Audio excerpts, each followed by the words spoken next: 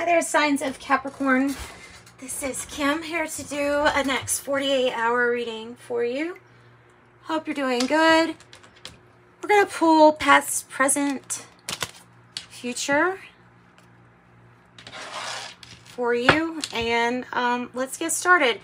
So Capricorn, I invite your spirit team and your angels to join as we get messages. It's for your highest good.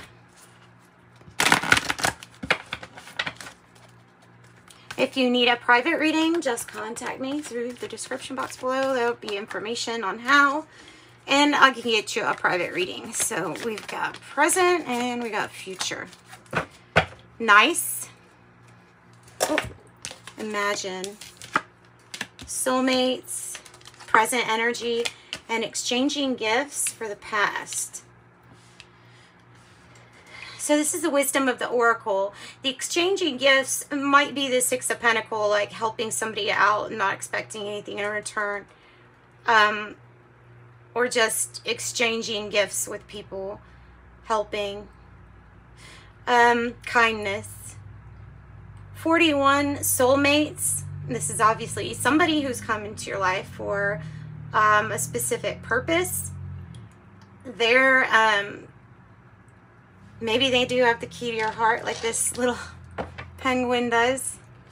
Cute. Soulmates. And then imagine is about all of the possibilities. It's the creating on that, you know, the first level, making your thought forms, visualizing, and really being open to infinite possibilities. Tell me about exchanging gifts. Tell me about the past energy. The star. Nice. It's about not just a gift, but a wish granted, too. Something fulfilled for you that you maybe you've wanted for a long time. Tell me about soulmates. The Seven of Wands. Standing up for and standing your ground. Make sure to stand your ground. Yeah, and I mean, and so maybe it's like you're standing up for or fighting for this, whatever these soulmates mean for you. Tell me about imagine. I think it's that one. The High Priestess. Okay, this might be a furthering of your spiritual gifts and abilities. Nice, with a Hierophant down here too. So, you know, you can have the divine feminine, divine masculine. The High Priestess might be talking about referring to secrets, talents, spiritual gifts, and abilities, really tapping into your intuition, but also like having a knowing, just having a deep knowing that something is right, or what the answer or what the solution is. And maybe it's saying to insert a little imagination, and then it's going to help with these abilities or clair abilities. Underneath it all, there's something that's really very traditional with the Hierophant.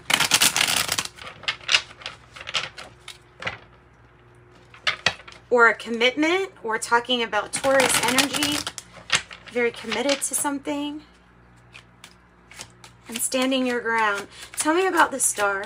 Tell me about exchanging gifts and the star. The High Priestess. Wow, the High Priestess has shown up twice now in your reading. This is the just knowing. Past energy could really, like I said, having the spotlight on some kind of hope granted, some kind of wish fulfilled. The star, the High Priestess, abilities, intuition. Two High Priestess. It's about the yin energy. It's about receiving maybe psychic messages.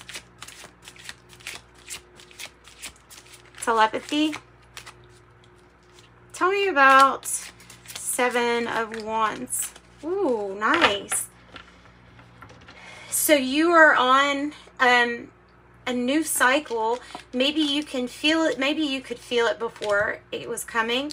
And has the Wheel of Fortune here as being in the present situation, meaning that there's something that's turning in your favor or for your favor, in your favor. Feeling like you are the fortunate one, or knowing that you are a fortunate one when this card comes out like this. Really good. Compared to some of the readings I've had lately, this is a good one. This is a good one. Aquarius, Scorpio, Taurus, and Leo. Knowing what to fight for here. Tell me about High Priestess.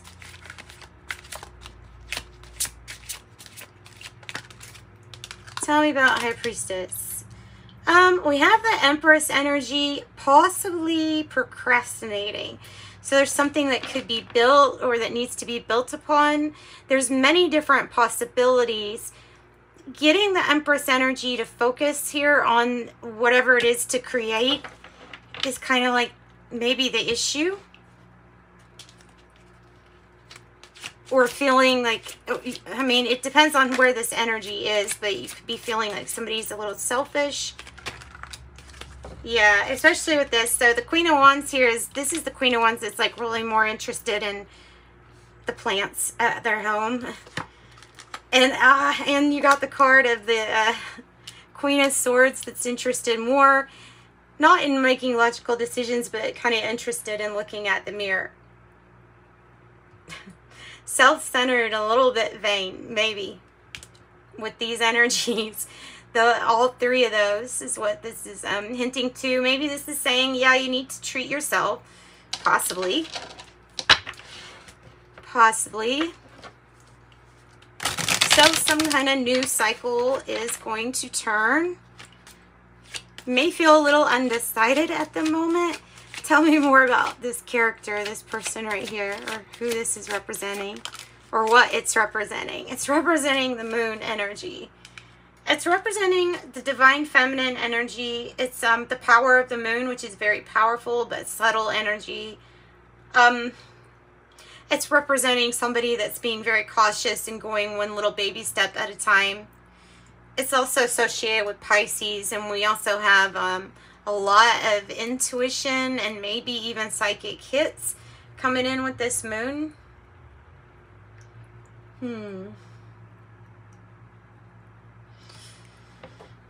So what is your intuition telling you? It's telling you these things about this situation or this person. Tell me about the Seven of Wands. Tell me about the Seven of Wands, the Six of Wands. So you standing up for whatever it is that you stand up for, it's bringing in a victory with that Six of Wands. So bringing in a victory because of not ever standing down.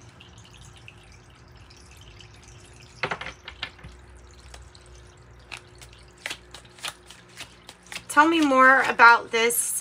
Apparently a victory. It's like it's the spot, the mile marker that says, hey, if you needed reassurance, this is others reassuring you too that you've done a good job, and it's recognition for quite a commitment. Job done. Job well done. And there's the Universe card. That's nice. See, so it's time for there to be a new chapter. And this is something that you've been hoping for, that you've been wanting. The universe is indicating not only a completion, but like an elevation to whatever else it is that you're about to experience for yourself and others. And it's a move where you're just going to know that this time something good is definitely fated for you. You will succeed. Like you're already, it's mapped in the stars. You are going to succeed. Ace of Pentacles. Yay. There's, like I said, this is a wonderful new opportunity. Don't pass it by. Don't pass this opportunity. Make sure that you're paying attention around you. Because there's going to be some kind of money opportunity. Or standing up for some kind of big opportunity with the Ace of Pentacles.